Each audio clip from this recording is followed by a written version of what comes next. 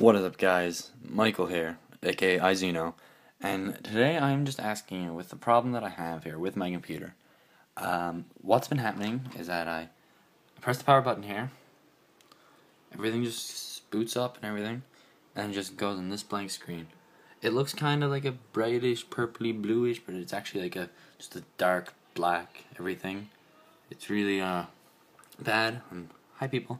But like it's bothering me now. Like it's been like it for a couple days. I've removed the battery. There's the battery there. It's out of the computer there. If you actually saw that then. And I know I just moved the computer with it on, but like I'm gonna turn it off now. It's off. See, off. It's only on because of this guy right here.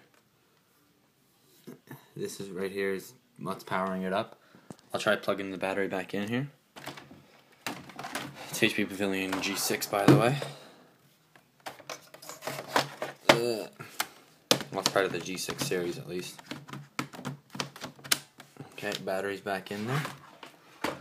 I've tried the tactic where you unplug the battery, you unplug the power source, you keep pressing the button a couple times and holding it for like 60 seconds, trying to get static discharge away, whatever it's supposed to actually do. And the battery's now in it again. It's not because I had the battery out.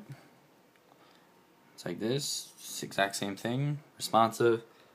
It's the light for the Wi-Fi. It's just the same screen. If any of you have any help for me here, that would be really appreciated. Because I'd really like to try to get this fixed.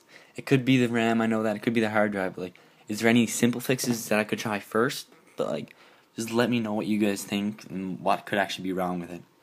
Anyways, thanks for watching, and please help me out.